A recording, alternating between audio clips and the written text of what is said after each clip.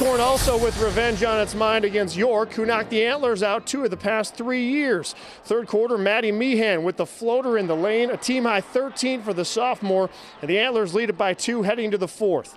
Carly Cameron extending the lead to 5 with this 15-footer.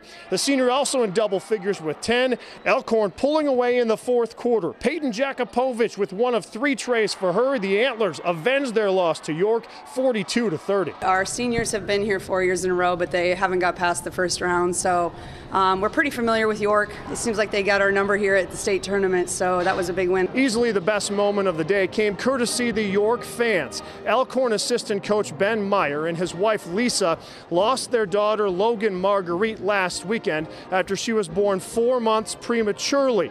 Both fan bases wore purple, the color of premature birth, to celebrate Logan's life, which ended after just 1 week.